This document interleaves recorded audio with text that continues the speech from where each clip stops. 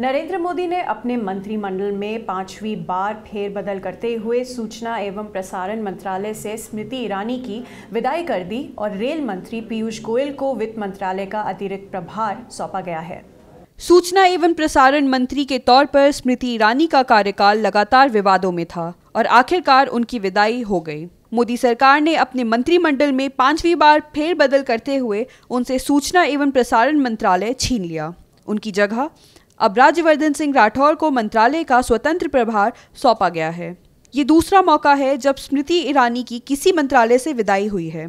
इससे पहले उनसे मानव संसाधन विकास मंत्रालय लेकर टेक्सटाइल मिनिस्ट्री का जिम्मा सौंपा गया था।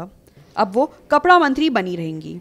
वहीं गुर्दे की बीमारी से जूझ रहे अरुण जेटली का सोमवार को एम्स में किडनी का प्रत्यर्पण किया गया। अरुण जेटली के स्वस्थ होने तक वित्त और कॉर्पोरेट मामलों का प्रभार रेल मंत्री पीयूष गोयल को सौंपा गया है। अल्फोंस कन्नथनम से इलेक्ट्रॉनिक एंड आईटी मंत्रालय की जिम्मेदारी वापस ले ली गई है। उनकी जगह केंद्रीय राज्य मंत्री एस आलूवालिया को इलेक्ट्रॉनिक्स एवं सूचना प्रौद्योगिकी का प्रभार सौंपा गया है। आलूवालिया से पेयजल एवं स्वच्छता मंत्रालय वापस ले लिया गया है। गो न्यूज़ ब्यूरो।